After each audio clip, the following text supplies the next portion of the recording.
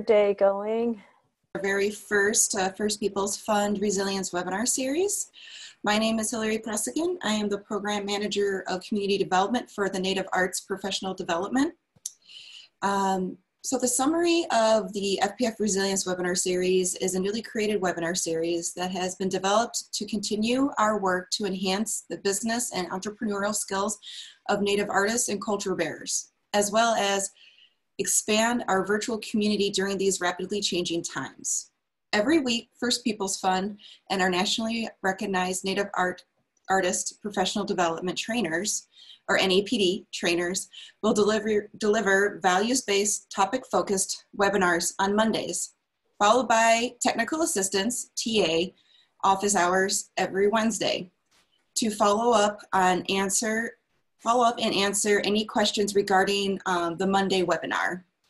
Today's webinar topic is keeping your vision central to your art.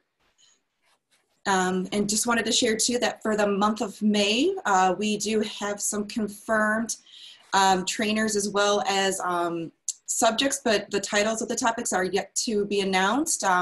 We have a marketing focus with Roxanne Best. We also have a performing arts focus with Tanea Winder. And in addition, we will be having an artist calendar focus with Leslie Deer.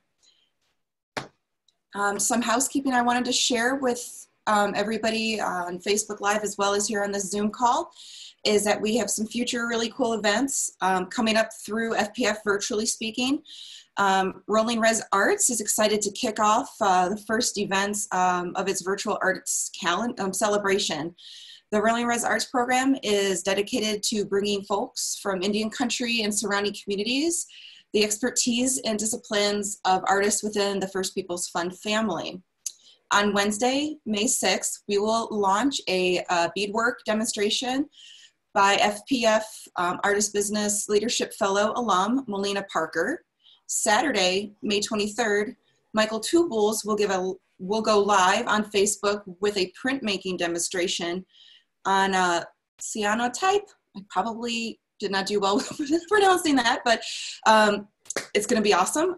This live event will open up with a performance by a special guest artist.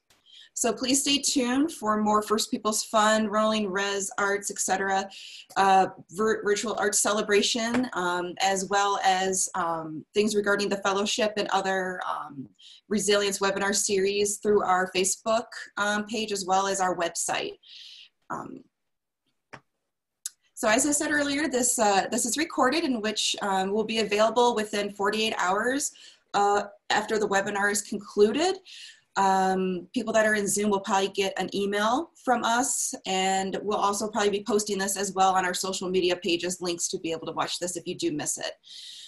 Please keep yourself muted throughout this presentation. I believe that I do have everybody on mute, but if somebody has a question, because this is a 1-hour presentation with a 30-minute Q&A, I will be checking the chat box in Zoom as well as any discussion or questions that may come up through Facebook Live. So please send me your questions and I will share it with Theresa. Let's see here. Looks like that. Yep, the webinar topic is keeping your vision central to your art. And now I have the honor and privilege to introduce Theresa Secord. She is from the Penobscot Nation. She is our 2009 Community Spirit honoree, an Artist and Business Leadership Fellow, consultant, and NAPD trainer. So thank you, Theresa. Thanks so much, Hillary. It's a real pleasure for me to be here this afternoon and presenting this webinar. As Hillary said, you know, a lot of our community is online now, and so we're kicking off this resilience series today, and you know, hoping this can be of value to you.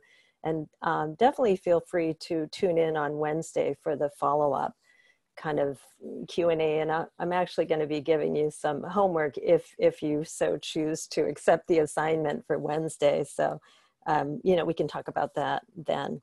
So the intent of the webinar is to remind Native artists to keep your values and vision at the center of your art practice during this really challenging time of COVID-19. now more than ever, we need to stay true to who we are as Native artists, projecting the values of strength, generosity, fortitude, our community spirit, etc. The webinar is going to share examples of other Native artists. Some may even be on this webinar, fellows, First Peoples Fund family of fellows, using their values in their own art to support others, and sharing new ways of creating and marketing.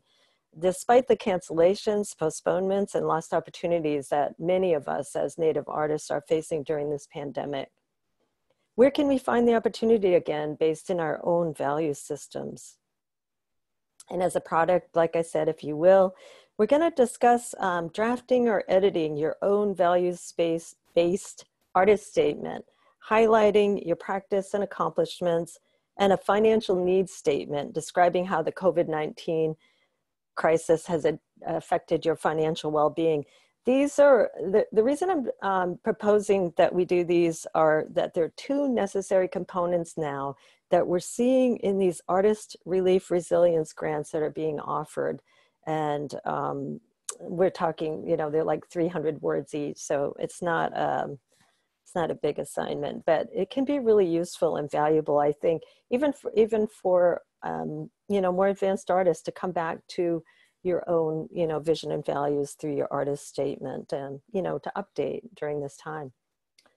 So those of you who've been around the First Peoples Fund family for a while, you know that our core values of generosity, respect, strength, humility, wisdom, integrity, fortitude, community spirit, among many others, are the foundation of the work that First Peoples Fund does in honoring and supporting artists throughout Native North America. Native artists embody these values that help shape their vision for their own artist businesses. In our Native Artist Professional Development Training, which I'm guessing some of you have been involved in, we have an 8-part 2-day training series that we usually deliver in tribal communities. And unfortunately, during this time, you know, this is how we're delivering online, virtually, and I really appreciate your attendance here. So the first in the resilience series is the vision and values section, fondly known as tab 1 in our NAPD training series.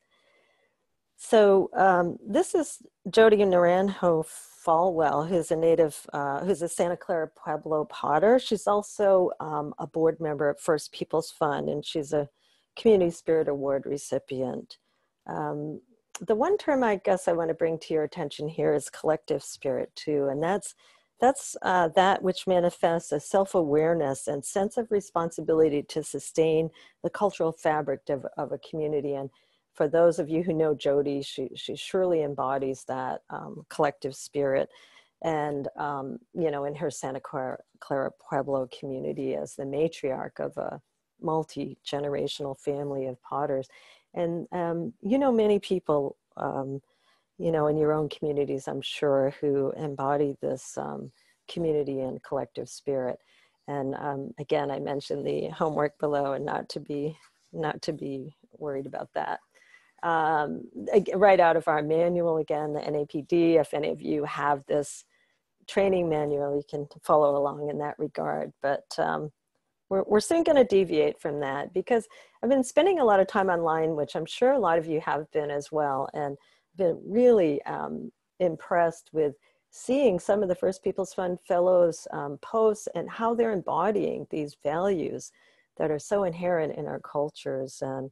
And again, during this time when, you know, a month ago was almost like time to panic, you know, because markets were drying up, and you know, a lot of us were facing losses of immediate losses of income. So this is John Isaiah Pepion, Blackfeet Pekani, who is a First Peoples Fund Fellow and a great artist. He embodies to me this value of generosity through this post that he made about a month ago, where as students were just beginning to be schooled at home in these stay-at-home quarantine times, he offered up this coloring book page on the left for children to use, and I thought that was really great. I have young grandnephews who are boys, and they're actually, the father's a hunter, and this image really resonated with them. And so again, I'm going to encourage you to go to other artists' Facebook pages and websites to see what they're doing, how they're keeping their values and vision at the center of their art practices today. Oh, and John is also a NAPD trainer for us. And of course, this is his original art on the right-hand side and his website. For those of you who know Louis Gong, it wouldn't surprise you to see that his recent post embodies the value of spirit.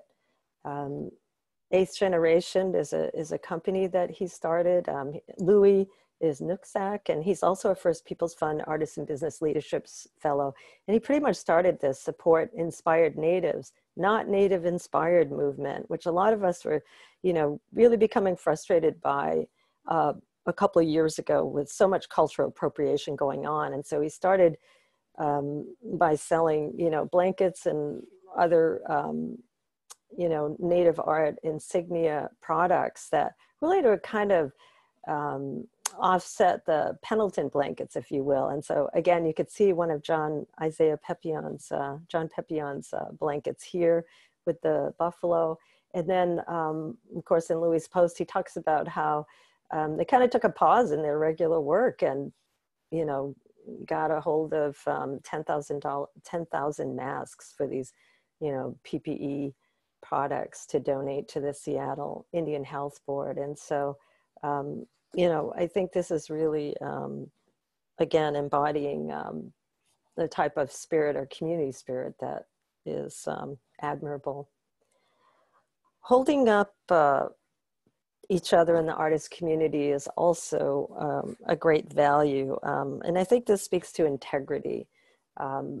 Louis had a post on the left, Louis Gong, on his Facebook that talks about how we as individual artists can support each other, support Native businesses. And again, this embodies our own values of holding each other up. So leaving online reviews for other Native artists when you go to their website or, purchase a product, sharing their posts to social media, sharing artists' success or projects they're working on, so that we can help get the word out about what other artists are doing. And tagging some friends on a post. I saw this last week or a couple of weeks ago with Wade Patton, who was conducting this really cool live drawing piece in advance of a virtual art show that he has coming up in a online reception May 15th. And he's playing music by another fellow, First Peoples Fund fellow, Mick Jordan. So again, like a shout out to other artists. So holding each other up in this time of emergency, which is, again, a great value. I see artists too in these collectives, and this is a great example, again, full of First Peoples Fund Fellows, Creative Indigenous Collective. Once again, I shout out to John Pepion. He's just really an active artist on social media, and so I don't mean to keep picking on him, but his art is on the left in this Betsy challenge that showed up on their Facebook page. And so this is a collective of Plains artists in Montana who I think really portray values of strength and fortitude that during this time and prior to, these are very rural artists who have banded together in rural settings, and they have shared values and shared vision, and so they're marketing their work together. And I guess even the previous slide, holding each other up in these challenging times. And so again, still in that kind of little 3-photograph Betsy challenge, I see Ben Pease's work on the top right and Robert Martinez on the bottom. And so the 3 artists in that challenge of the Betsy art. And then, so Ben was live Friday night. And again, for those of you who follow Facebook, you might have seen this, where he was creating a community collaborative art piece.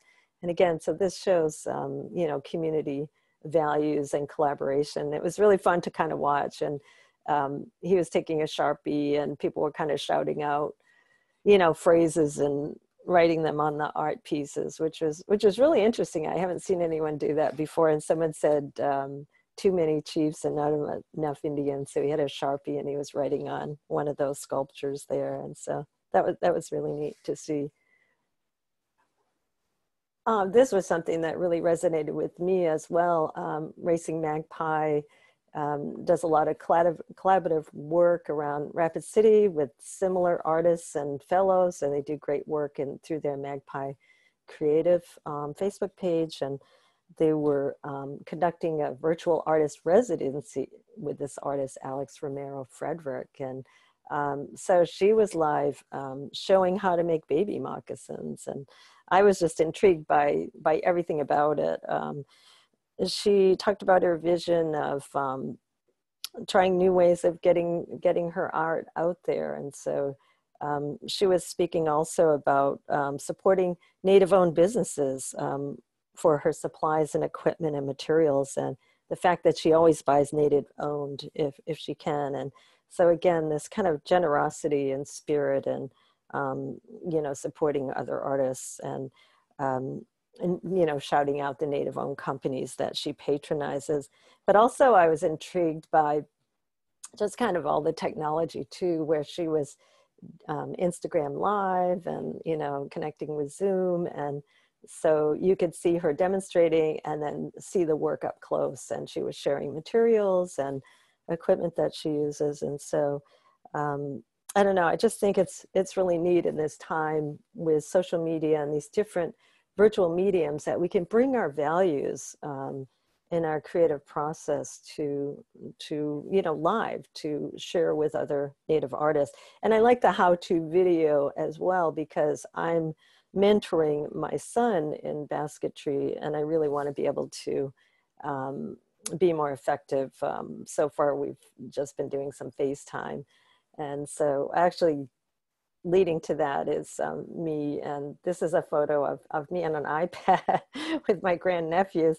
And they had a social, of course, they're home being schooled by their mom. And so we connected to do a distance learning project where they could braid sweetgrass braids. And that was really fun. I haven't had a chance to work with them before. And so we did that. I'm on the little iPad there, FaceTiming with them.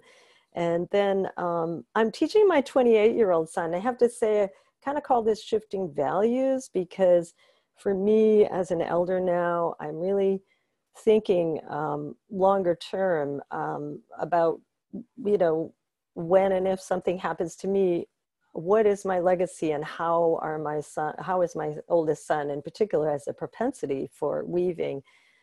Can he, you know, carry on this tradition independently from start to finish? It's a lot, you know, it's something to be able to sit down and make a basket with me, but it's a lot to go from the materials off of the tree we weave in ash wood and sweetgrass to the finished basket. And so this is a photograph of one of his baskets.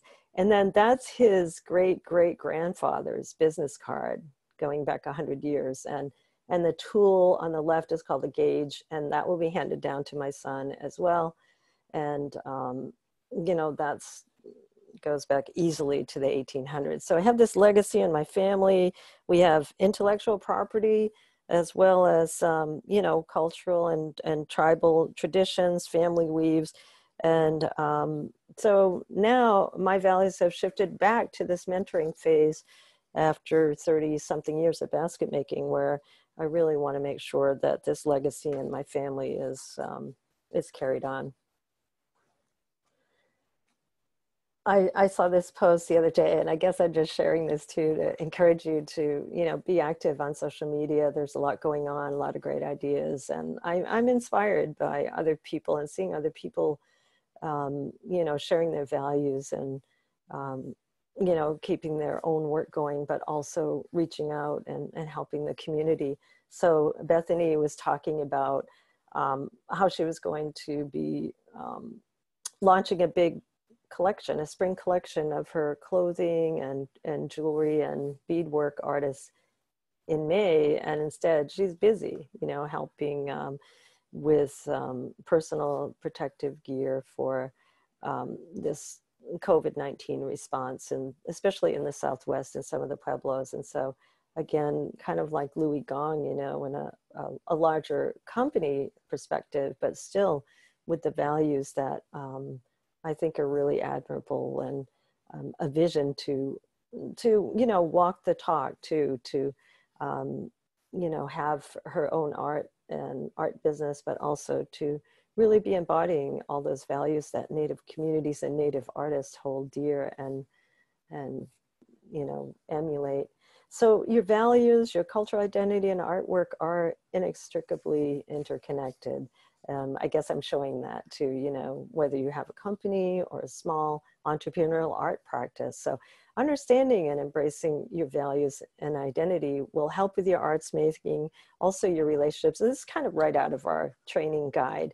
But I also want to say, in these times too, of if you do need help, it will also help project, you know, valid need that artists, entrepreneurs have right now in these COVID-19 times, need to apply for funding, for grants. I will share my personal experience of applying for a few grants the last few weeks, and heard nothing. And then on Friday, I got a couple of these grants. So that's gonna enable me to keep my artwork going and not have to apply for unemployment for the self-employed, which I would encourage you to do if you need to. Right now, between, you know, some of these consulting gigs that I have, including this one, and a couple of these grants. So I'm going to click on this Artist Relief Live link, and I will share. It's probably not going to be as smooth as I hope, but this is one of the ones that I applied for and was successful. So this is a $5,000 grant that is distributed by, largely the funder is United States Artists, for those of you who know that organization. And pretty straightforward grant as far as grants go. You know, this is outside of the usual kind of having to have all of these ducks lined up. I think this one is a series of questions and then 2 300-word statements, which we're going to talk about. And one is this artist statement that I talked about, and the other one is the kind of artist need statement, if you will, which talks about your financial need. And they're each only 300 words long, which is really pretty short. Going to the FAQs, I guess, frequently asked questions. I want to show you what is interesting here is that there's a significant amount of funding here, and a lot of people have applied, like thousands. But if you keep applying, you have, I think, a really good chance of being successful. These are the different cycles that you can apply in. So I applied in the first cycle, probably halfway through, and thought, oh yeah, I've heard they've had thousands of applications. And then some of the grant initiatives, and I'll show the link to the larger ones after we go back to that slide, have already closed because they've been overwhelmed. But this one isn't going to close as far as I can tell. They're going to continue to have cycles all through the summer. So I want to urge you to continue to look at this and continue to throw an application in there, because I threw one in Friday morning and I was shocked to find out, you know, around noontime that I was successful, and I surely didn't expect it. And so I guess that's me exercising a value of fortitude, or something that I always keep trying. And you know, it's truly a big help. That's a nice amount of funding. And so going back, I hope I didn't go through here too fast. And we can talk about this and also go into this in more detail if you want on Wednesday. Can't remember if I have to be registered, but I do have the questions on another piece of paper, so I'll bring that. And I can even share which kinds of questions I'm going to ask. I mean, I'll be up front. I'm an experienced grant writer, so it didn't take me long, but I'll be surprised if it takes most people more than an hour after you have all of your materials together. And again, these 2 300-word statements are going to be important for you. Hoping you're not seeing my email messages that are popping up as we're talking. Okay, so I'm hoping you were able to see that screen. Now I'm wondering if I didn't do the screen share right. Okay, back to this screen then, the Indian Collective Grant.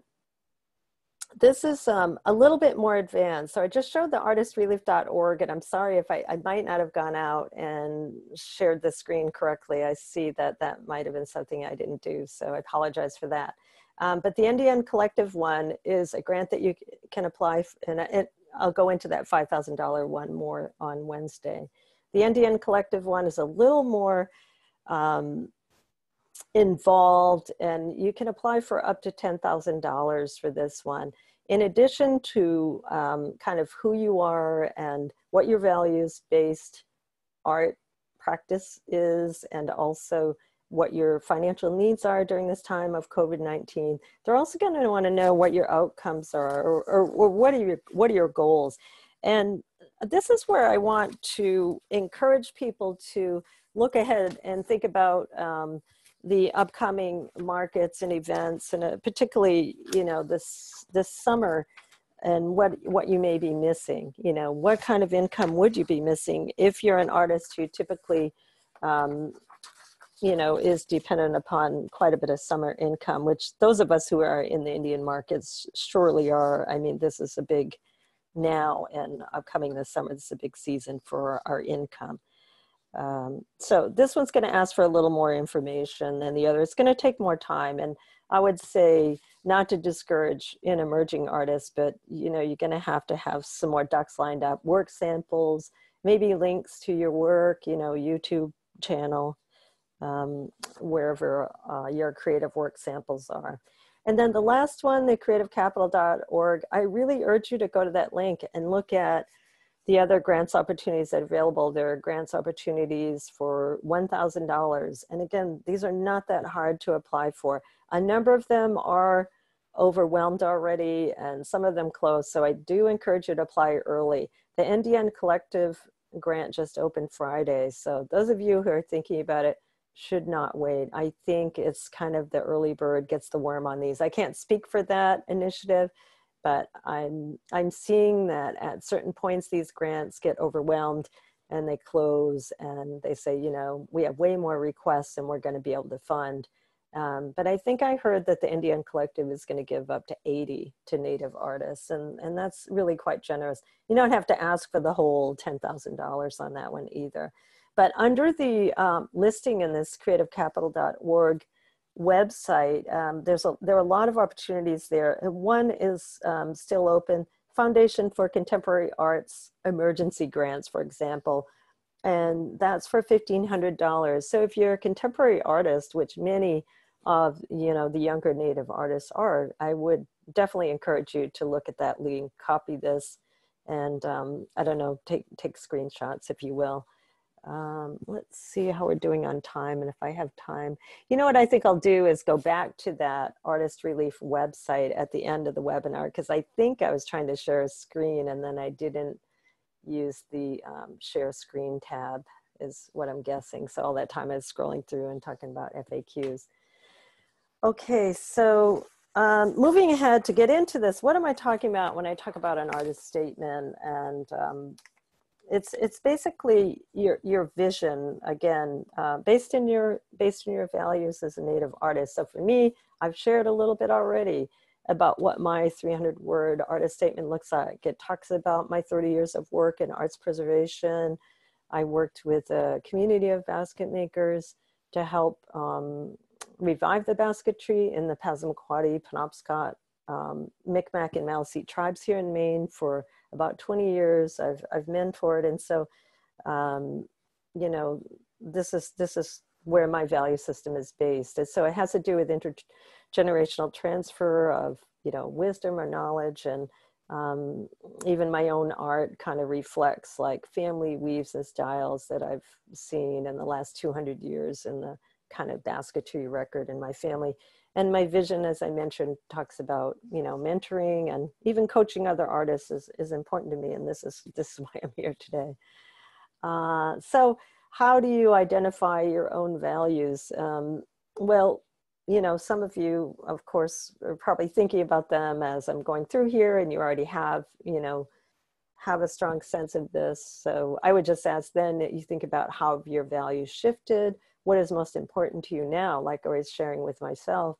You know, I'm looking at, you know, the, you know, aging and what is important for me going forward if, you know, something does happen, and, you know, what do I think about, you know, for my family and the people around me in my community. So this will help you. And so um, answering these 5 questions and also listing some of your accomplishments can get you a long way into this 300-word artist statement that I'm talking about, and we can talk about further. And then for the needs, the financial needs statement, I mean, a lot of this is confidential, so I'm not saying to share this. These are the questions that the Artist Relief Grant asked. So for that $5,000 grant that I mentioned, these are the questions that really I think I kind of filled in the blanks. And again, I will say, be very clear about the percentage, like the 5th one down, of art income and the percentage of art income lost, projecting out over several months. So I had a friend who, we were talking a few weeks ago, and we were like, well, you know, we're married, we have, you know, husbands who have income, and maybe we should leave these grants for other people who are more needy. And then I thought, wait, but, you know, there will be no income this summer at all that I'm accustomed to for the basketry income, which for me is a full 1/2 of my income. And so that's not going to help, you know, contribute to the family if I don't have that income. And for me, I'll just share, you know, again, in my age group, my health insurance is enormous, the cost of that monthly. And so I was thinking, well, that's going to be a real hardship to keep to pay that bill. And so sharing things like that, I'm not saying to share it publicly, but I'm just saying really think about what your need is. I mean, yes, it's great if we have companies and we can be generous, but in this time, you know, you also need to take care of yourself, you know, and that might be, you know, the way to be in touch with your own values, that you need to take care of yourself for your family's sake, and your financial income is really important way of taking care of yourself. So here, this was the big event that's not happening for me this year. And this would have been, I think, my 15th year. And so the Santa Fe Indian Market is about 1/3 of my annual income.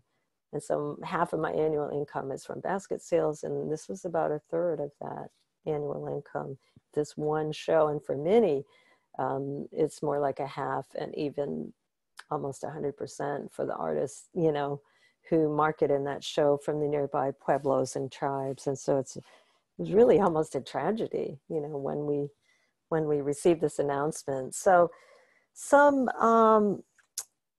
shows are going online, and you know, that's going to be interesting. How resilient are we going to be able to be with that? You know, there's one coming up here in May, and I've heard others in their communities talking about that. And so a virtual Indian market will be a new experience. For me, I think I'm looking forward to that, a little bit of intrepidness as a value that resonates with me sometimes. I like to try new things. And so, and it also is going to push me to have more of a presence online, which I think we all have come to, you know, in our current value systems, you know, that we really need to be resilient right now. And then, is this a chance to build new inventory? A lot of times, some of us in the Indian market circuit are creating art for the Indian market. So isn't it nice to have some time where you're not just driven by that deadline and making the art that you know that will sell in that market? In a way, it's a gift in this time to be able to tap into some other creative energy and values, and, you know, a new vision really for where you want to take your art. And then, can you target sales on the internet? When I came home from the herd market in March, I came home with some extra inventory that I don't usually have, smaller baskets that should have sold. And so that was in Phoenix in early March. And so things were starting to happen then. The show attendance was down. And so I decided to see what would happen if I targeted some sales on Facebook. And so I put up a couple of pieces on, it's kind of a hokey name of this Facebook page. It's called For the Love of Indian Baskets. But it's a great group. Really knowledgeable collectors are on there. And now, which is great, a lot of native basket makers. We all kind of congregate there. And one small basket I had sold within 24 hours. So just starting to test market myself and see what I can do. Of course, like many artists, I need to update my website. It's old and dated, and you know, things have to happen there. So a new online store is looking at, you know, something in my future. So having to learn new ways. I put this out on the First People's Fund Facebook page, Fellows page a few weeks ago, just as, again, sharing some of the tips that I'm doing, communicating with past buyers. You know, if you do have a collector's list, and trying to stay in touch with people to let them know, especially, you know, what's going on, especially if you were possibly going to be seeing them at some markets or shows or galleries or art openings in the coming months. I highly recommend that you get in touch and share what you're working on. You know, what are your new ideas, or, you know, just recent works that, you know, you can share. Take this opportunity to be in touch. And we talked about marketing on social media, and Roxanne Best will do a great job with that, I'm sure, next week. And updating your website. Let's see. I do talk about this, or I'm as guilty as anyone. I kind of try to clean up your Facebook and Instagram pages. I'm going to show an example in a minute of someone who's doing some really great social media posts. He's a friend from Oaxaca, Mexico. He's a rug weaver for a very traditional family there, but he does contemporary work. He actually lives in California, but he's still closely connected to his family and community in Oaxaca.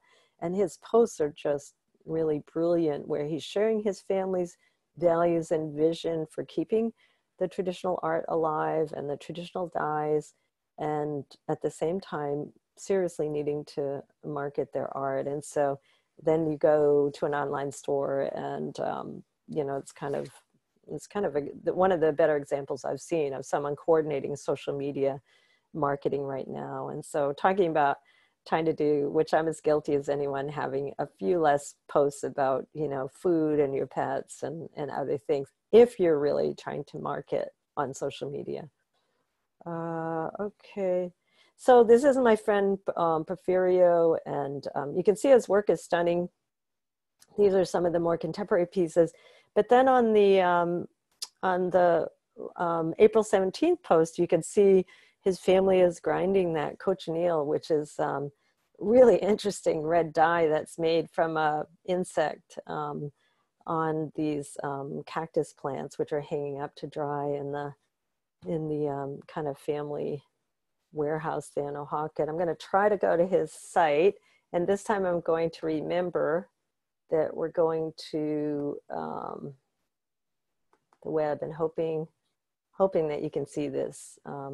Sharing his website, and this is a Square website, online store. And so I'm intrigued by that too, because a lot of us use Square for our sales. And so I don't know, you know, what it will take to make a site like this, but this is what I'm looking at. And so again, his social media posts over the last probably 3 or 4 weeks have driven a lot of sales to this website. He's sold a lot of pieces online, and you can see his beautiful posts too, and photography. These are his parents weaving and other people in the village.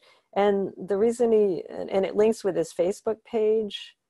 Again, let's see if I can share. Okay, I guess I was there. Links with his Facebook page, so and his Instagram, I'm sorry. So you can see past posts, and again, the traditional dyes. And it almost is like, again, like a tourism site, because his family is heavily based in tourism, and you can see they have really deep traditional ties and values and ceremony and traditional dyes and different kind of ancient techniques in their art practice with the cactus that I talk about, making indigo dyes and cochineal out of insects. But there's not one tourist in Oaxaca, he said, and you know, when he started these posts last week. And so this is an act of you know, really needing to get the sales online, and I have to share, I think he's been very successful, out of necessity, because the tourists are the people, you know, the collectors of his art. So I just wanted to share that as a great example. This is some of his contemporary work. I don't know if you could see my little pointer here, but like some of his things that look like basket weaves. And I met Porfirio at the National Museum of the American Indian in a leadership fellowship program that we were both in. Okay, so trying to get us back to the desktop. Hopefully we're all back in the same place. So we've talked about this networking with other artists on social media as something that's really important. And I don't know, I can't emphasize that. You can see how nosy I am on social media, looking around at what other people are doing.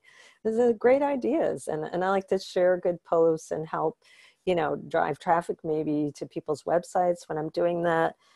There's some new marketplaces up, and to replace the, well, I can't really say replace, but to hopefully fill some of the gap with the marketplaces physically being closed for the spring and probably the summer. The social distance powwow one is kind of fun to watch. And they actually have a social distance powwow and marketplace. So if you go to that on Facebook in the marketplace, I see First Peoples Fund fellows and artists and friends just, you know, throwing up art there, and it's really neat to see. And, you know, again, driving traffic to their websites. People having watch parties, which I shared before. Like to learn how to do something like that. I think maybe I'm not ready for that yet, a little bit shy, and probably don't have enough inventory. There's another one that's up called Spring Native Artists Online Market.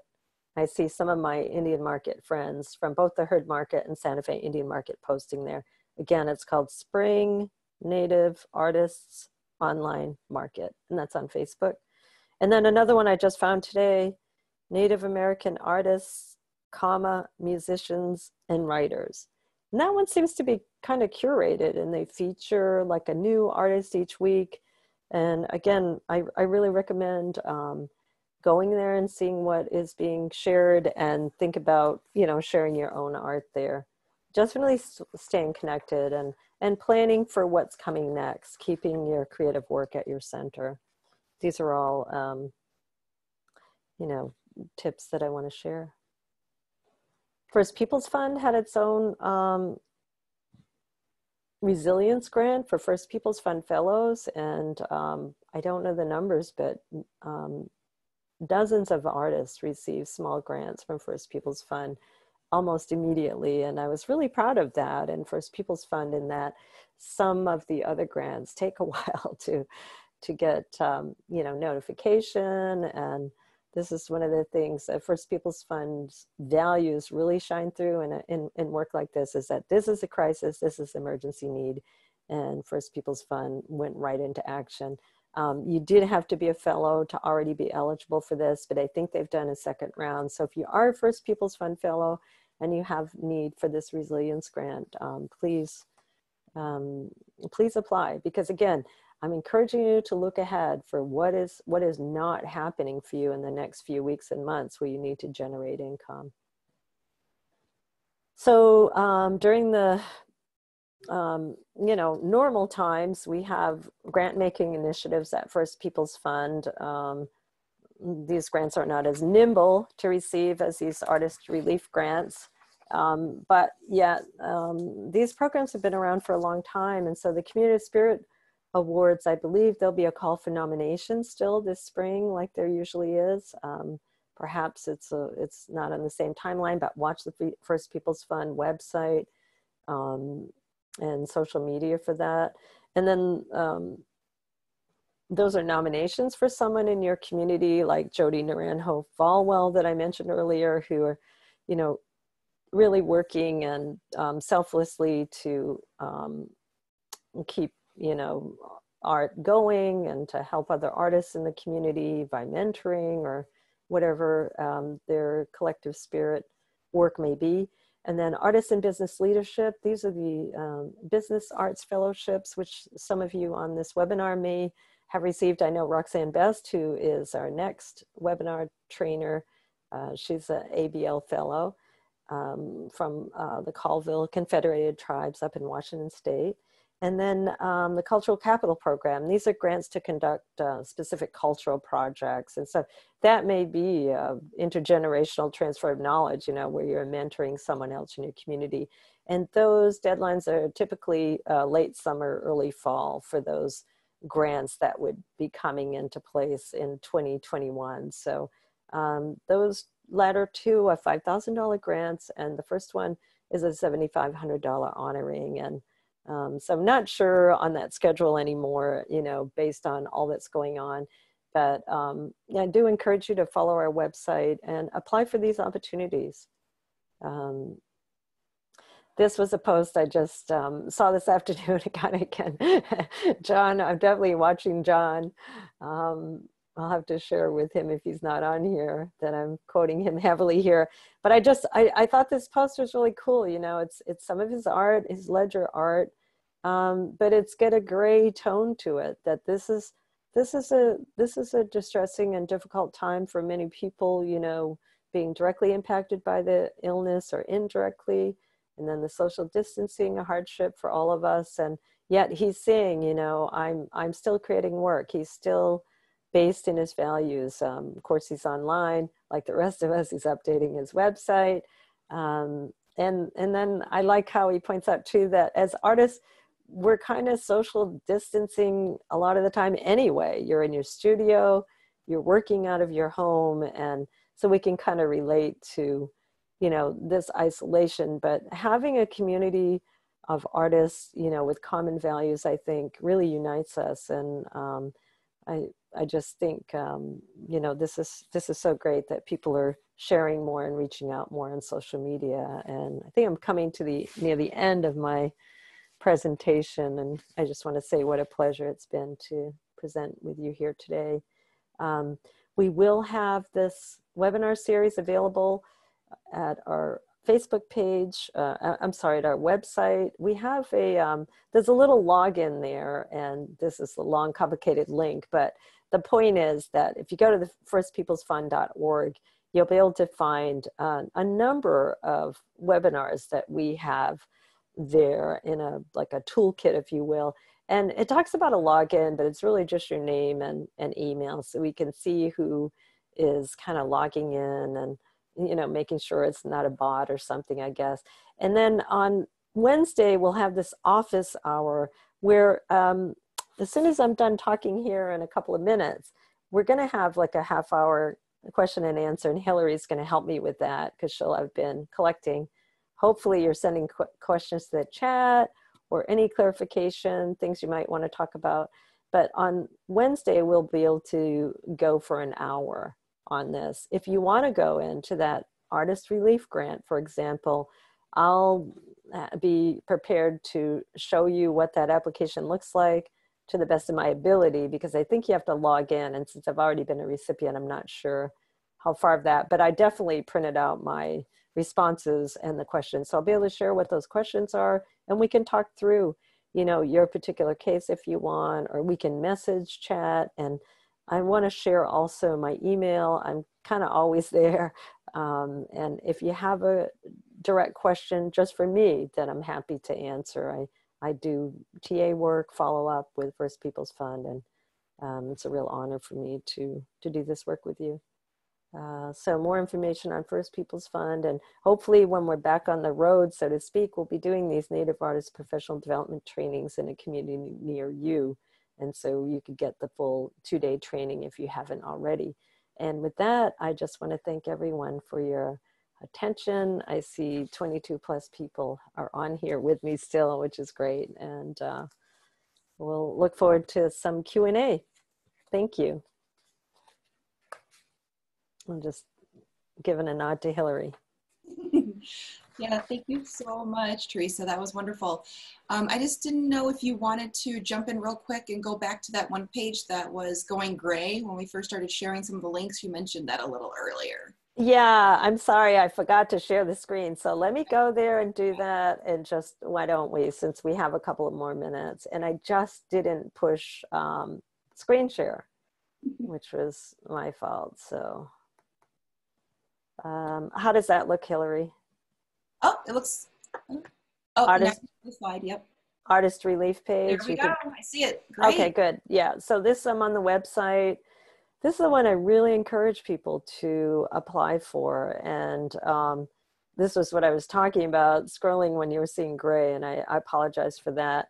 I'm gonna try again to go to the frequently asked questions. Are you seeing that, Hillary, FAQ? Yes. Okay, Yep, good.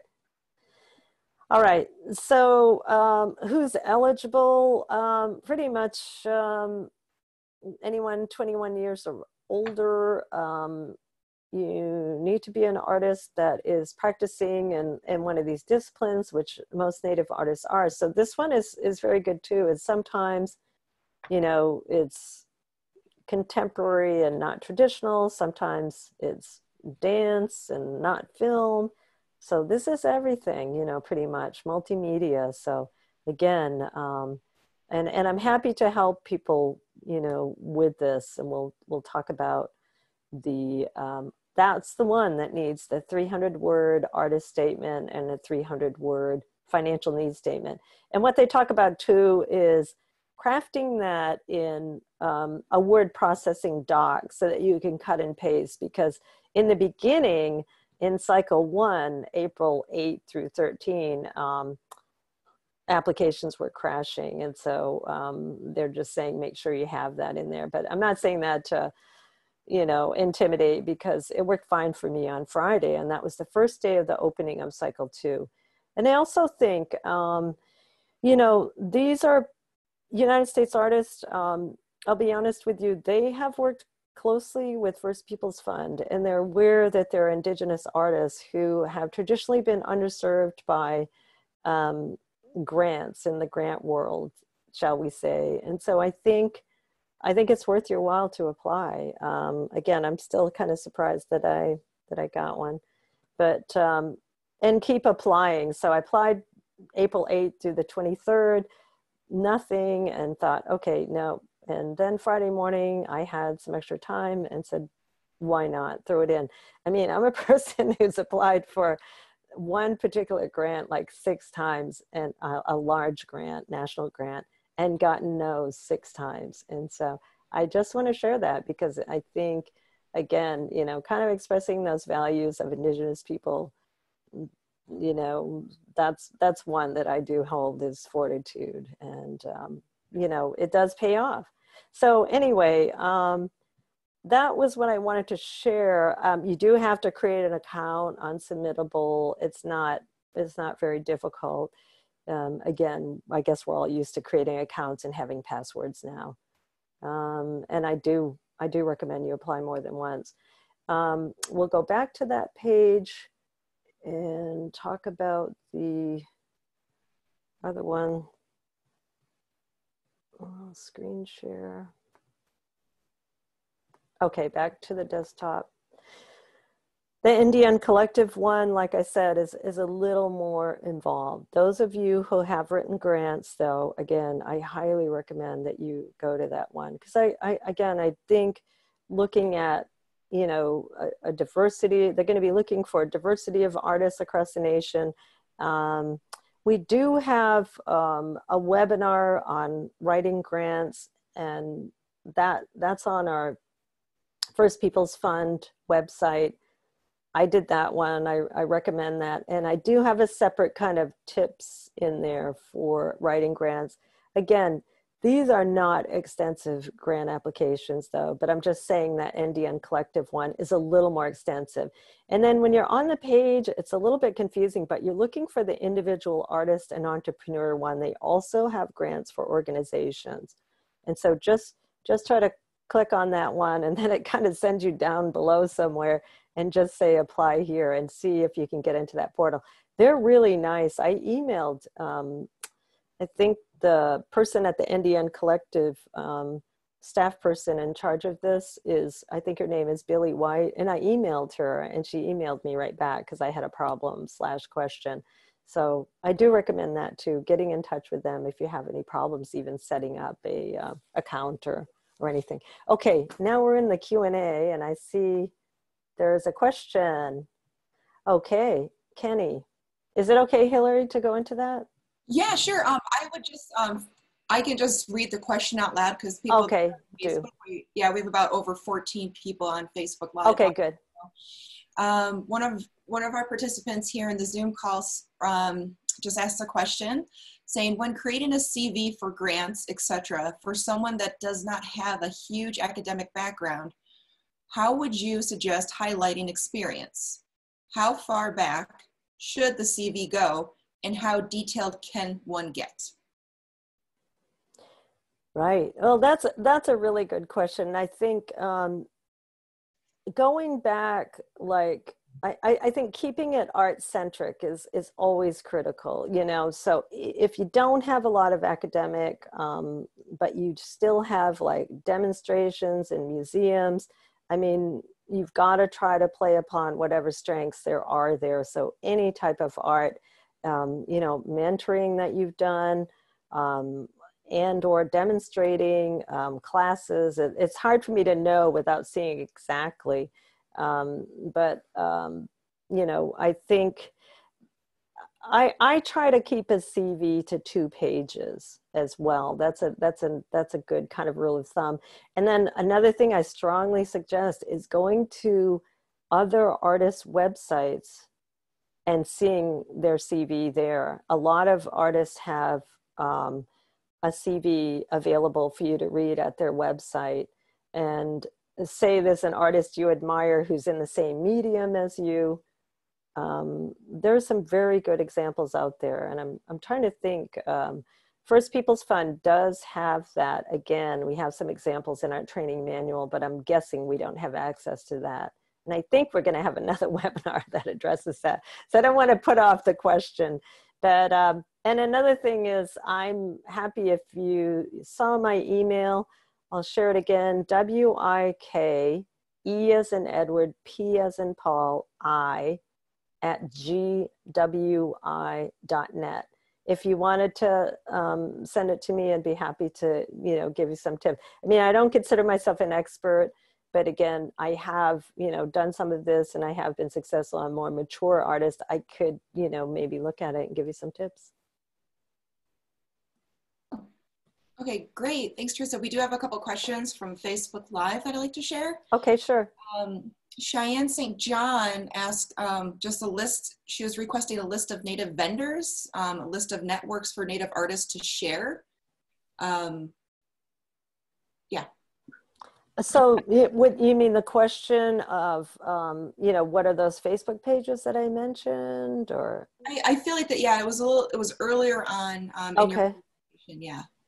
Yeah, because the ones that I was talking about, I'm seeing a lot of vendors there, and one is called Social Distance Powwow and Marketplace, and then there's also Social Distance Powwow, but the and Marketplace one is linked to it, and that's where you're seeing a lot of people vending. And then the other one I mentioned was, oh gosh, I think it's called, and I think it's meant to replace, you know, Spring Indian Markets. I think called Spring Native Artist Market Online. And that, you know, there's like 8,000 people following that one. So that's a good one. And then the other one I mentioned was Native Artists, Musicians, and Writers. So if you're on Facebook and, you know, search for those and ask to be accepted, you should get in. Great. And I just have one more question. It was from Melanie off Facebook Live. She says, "Hi, Theresa. Can you post the slide with the artist grants?" So is that something we could probably add to the page, Facebook page, maybe? Yeah, and that's the one that's showing right now. Yeah. That must be the one. So why don't we? Yeah, I'll just cut and paste that, and that way people will have the link. We've shared them separately on our Facebook page, but I'll show this slide for sure, Hillary, if you want to. Wonderful. I'll do like a screenshot. And then I have a question here from Kenny on Zoom. Are you still there, Kenny? And again, I'm definitely happy to help, provide some feedback on your application, because he did apply in the first cycle. And so and I'm definitely encouraged that you're talking about applying for again, because I would definitely encourage that. And for sure. And again, let me type in my email, because we've met and everything. And even if we hadn't, I'd send it to you. So you could just send me that if you want, and I'm hoping to help. Anybody else with questions? We have a little bit of time left. This is kind of our first time doing this live question and answer. And I think another thing would be great too is if people come on Wednesday to our 1 hour session with the artist statement and artist need kind of workshop, if you will.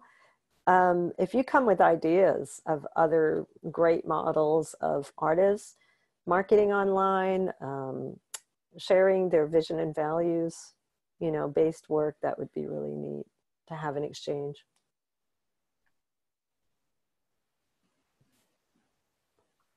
Anybody else out there have any questions or comments? I just posted on Facebook Live asking if anybody had any questions they wanted to share. Okay, sure.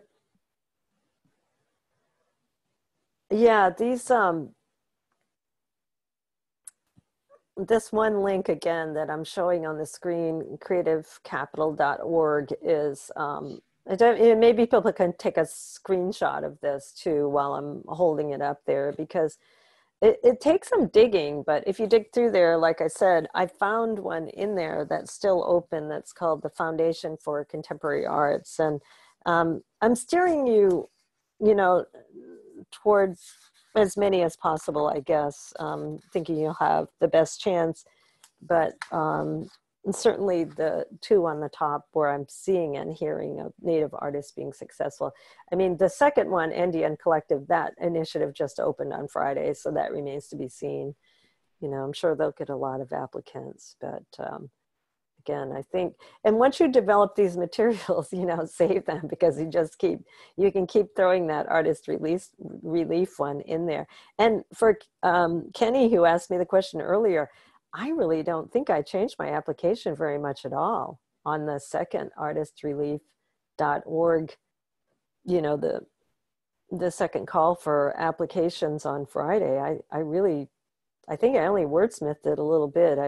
I don't think it failed because, I don't think they failed to choose it because it wasn't what they were looking for. I think there were just so many. And so I think that's why, the whole not giving up and continuing to try. And perhaps they had a different set of reviewers.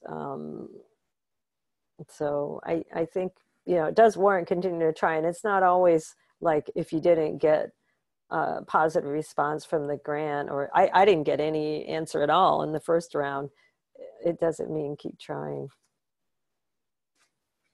Let's see. Are there any other questions? I'm going to the Q&A. Yeah, nothing new with Facebook Live, and it looks like through the chat, there's nothing new.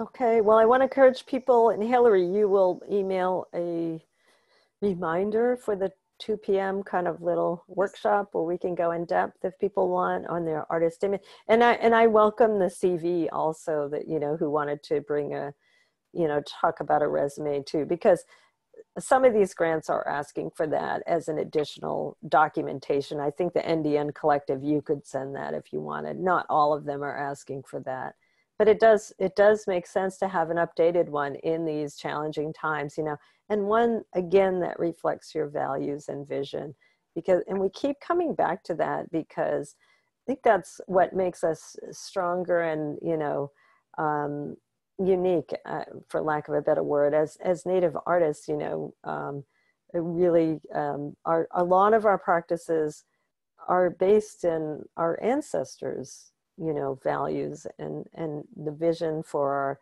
people and our communities. And so it's really important to be able to convey that. And it helps you be more true to who you are too in your art making and your practice and how you project yourself as an artist in these times. I guess, Theresa, a question that I would like to ask just to follow up on what you just shared.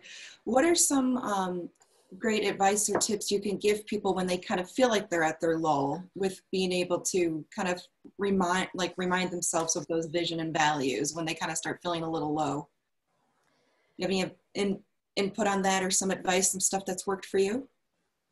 Yeah, again, I have to say, I do look around a lot at what other artists are doing, and I feel inspired, and I feel like, wow, if my friend Porfirio, you know, can sell his rugs online all the way from Oaxaca, Mexico, then I can do that too, you know, not in the same way and in different tradition, but I am really inspired by the network of artists that are around me, and, you know, seeing, you know, different ways of people doing things. And then I guess I'll share personally too, yoga is a big part of keeping me centered daily. And I don't know, there's particular practices there even that have to do with resilience, that have to do with, you know, being strong in times of, you know, challenging times. And so things like that. So personally, and then of course my own art practice. And I usually weave my baskets kind of on deadlines for art markets. And so this is challenging me to get out of that rut, if you will. I think I could safely say that sometimes I just weave baskets to get ready for a market, things that I know that I'll sell. And then this thing with weaving with my son too is kind of bring me back to some new and interesting things as I try to convey, you know, pass knowledge onto him, but also, you know, be an example myself in trying to create some new lines of work. And it is a struggle, you know, every day is like, I mean, we're getting 3 to 6 inches of snow tonight. I mean, there's no green grass yet. It's dark and cold here. And so, I mean, I think we're all in this together too. I think that's what people need to remember. And we all kind of forget that this is such a unique and unusual and, you know, terrible time for a lot of people, and challenging time. And so remembering that we're all part of this First Peoples Fund community and family of Indigenous artists, and, you know, really trying to reach out to each other as well. So I do that as well. I network with other basket weavers that I'm friends with. And we talk about like, well, what are we going to do now? You know, my good weaver friend that I share a booth with in Santa Fe. I mean, we spent that weekend kind of messaging like, oh my gosh, now what? You know, the 99th Santa Fe Indian Market is postponed. It's not happening. And so, you know, how to adapt. Yeah, thank you so much, Theresa, for sharing. That was Okay. wonderful. I did just get a new question from Michaela Patton on Facebook Live, and I think she's talking in regards to the slide you currently have up for the on the links of the PowerPoint. It's like, are all these resources available for Native artists only?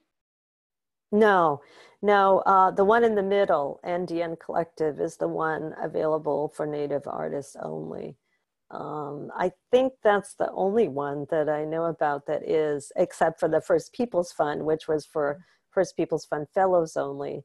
There've been a couple like that too. Native Arts and Cultures Foundation also had one for Fellows only. But I will say again, going back to the artistrelief.org one, that I do know that they are trying to select, you know, a wide and diverse group of artists. And I do know Native artists who are starting to get approval on that one, including myself. Great.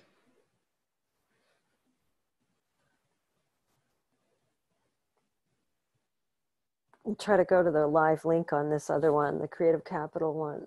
Let's see if I can share that screen. Okay. Yeah, so this is a post from over a month ago. And so I'm just going down and seeing the national grants. So some of these are already closed. I'm on this page now. Anonymous was a woman emergency relief grant, and that one closed because, you know, of overwhelming. You know, they basically got enough. But the artist relief one we've talked about, and that's the one that, you know, we went to that website and looked at. I think that's all the same. This Arts and Culture Leaders of Color Emergency Fund, I'm pretty sure that one's overwhelmed and closed as well. But I'm encouraging you to pick through because, as I mentioned earlier, I'm going to look at, so go on this site for sure, Foundation for Contemporary Arts Emergency Grant. And that one I believe is still open unless I'm wrong. And somehow nothing's coming up, Hillary. Not your fault or mine, but pick around here and keep going because there's a real plethora of grants. And I would just say the NIFA, interesting, talks about New York Foundation for the Arts, but it's not just for New York artists. There's a lot of information there. And sometimes it's almost overwhelming, but I would say like devote some time each day to this, you know, if you can, because it really won't hurt. It doesn't hurt to apply. And being in good practice for applying for grants is a good idea. I talk about this in that fundraising and grant writing webinar that I did that's on our website, because it's important to diversify your income base. I mean, now more than ever, we need to be, of course, you know, you're not going to be able to demonstrate in museums, but these are the things that I encourage people to do. You know, apply for grants, go into a local museum and offer to demonstrate for a fee. You know, try to see if you can get an artist in residency somewhere. You know, not just relying upon the arts making and arts marketing income of the physical art, but trying to give talks. You know, if you're good at that. I think some of these people who are doing the virtual webinars that I showed earlier, like, you know, they'd be great in a museum, you know, when museums reopen, you know, giving a demonstration to the public about, you know, the baby moccasins and, you know, the culture surrounding that. So again, I'm going into, here's some other one, and I don't even know this one, Art Interrupted Emergency Arts Fund. And before I forget, definitely look at your state too. The state of Maine here offers a pretty small one, but it's $500. But I think they're going to give out quite a few of those, and $500 is $500, you know, so that's good too. So each state has been given funding by the National Endowment for the Arts. So Google, whatever the name of your state is, for us, it's the Maine Arts Commission. So Google, say, North Dakota State Arts Agency, and the state organization that is funded by the federal government will come up, and they might have an emergency relief grant for the artists of that state. So you can see there's just, it just goes on and on here. And again, some of them may already be closed, but these again are all, here's one for Colorado. This fund provides grants of up to $1,000 who live in Colorado. Let's see if I can click on that, but unfortunately my screen is blank when I do. Okay.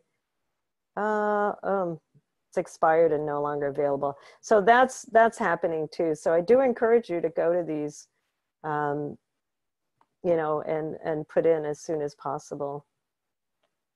because some of them have closed because they become overwhelmed. Teresa, real Sure. quick question. Because you are definitely a veteran of the grant world and being able to apply for grants, do you have any tips or tricks or lessons you've learned along the way that an artist that's just starting to write grants or get into this world for that type of support right now due to these difficult times that would have been good to know when you first started off, I guess, so to speak?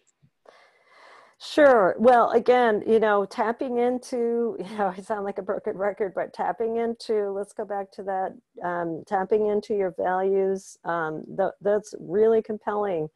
When you're writing about yourself and your artistic practice, for people to understand where you're coming from, what values are you based in as you practice your art, whether you live in your community or not, it's still going to be values-based art practice. And, that I guess is the biggest thing and the point of this whole webinar, but also just being, straightforward and answering the question to the best of your ability and from your heart. I know it's difficult for Native artists to talk about themselves, but, along with the values, you do need to list, things that you're good at and what are your accomplishments and what is your vision going forward? What are your goals and outcomes too? Where do you see yourself?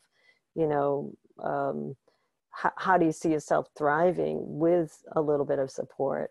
And then again, addressing in this particular time, I mentioned that I was an elder. I've never mentioned that before. My hair is proving it, and so I'm actually going natural with my hair color, which is another kind of breakthrough for me personally. But and I'm not saying I'm playing the elder card, but I'm just sharing that, things that are they kind of go along with my mentoring aspect too, that it's important to me now to make sure that I leave a legacy. And that goes along with, I don't know if you say, I hate that word need, but that's the word that's in the artist relief grant. So in other words, I think it's an asset, but just trying to qualify like who you are and what you have to offer through your art practice and, what your situation is too during this COVID-19 time. I know a lot of people are caring for family members, or selflessly. I see the First Peoples Fund artists too, who are spending a lot of time, going out to get groceries for their family, all kinds of things like that, and so that's not typically what you would share in an artist grant, but these are different times, and these are kind of the things like your self-sacrificing work that you're doing right now would be something that you would share.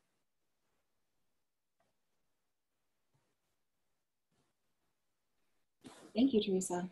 Sure. I don't know if that completely answered the question, but, and again, this is something we can talk about on Wednesday, and or people can email me. I'm going to that final slide again for the email. Sometimes my accent, people don't always understand it. So that's my email. And, I'm happy to do what I can, to try to encourage people to apply for these grants and be successful. I didn't mean to make this webinar all about that, but yet this is really timely and something that I think is, I want to be helpful. And so talking about our vision and values is good, but it's relevant also to, understanding, characterizing who you are right now and how you project that through your art and keeping yourself centered, through your art practice and projecting that, to try to apply for some assistance and keep your work going and keep applying for other opportunities as well. Keep moving forward. I think that was something else someone shared with me was, just keep going ahead, just keep going forward. And that was really good advice for me when I, kind of got worried about too much of, what's going on with the pandemic, my parents and things like that. And, really can only do what we can do, you know, and that is our art, and that is, you know, staying true to our values, and that's going forward and looking at what comes next, you know, what's our future.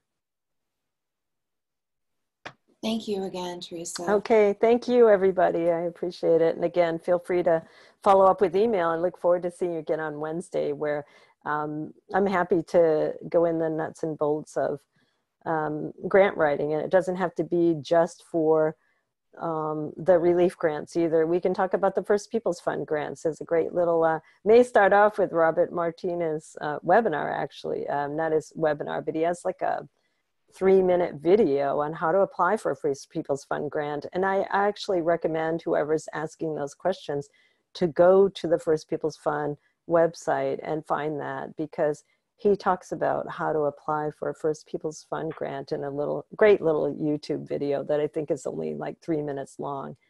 And so even though it's applicable to our grants through First Peoples Fund, a lot of the tips that he shares are applicable to any. So go through that, and I think, you know, it'll be really useful. Thank you so much, Theresa. And I guess sign off, I just want to remind everybody that we also do have, in the month of May, we're going to be having Roxanne Best focusing on marketing. Tanea Winder will be focusing on a topic of performing arts, and we'll also have Leslie Deer here in the month of May to talk and focus on an artist calendar. So again, thank you so much, Theresa, for your subject matter expertise and your experiences with us. We really appreciate your time. So thank you. Thank you. It's been a pleasure, and I hope I helped help people out with that. And we'll see you on Wednesday. Thanks again. Thank you, Facebook. Thank you, Zoom. See you next time. Bye. Bye.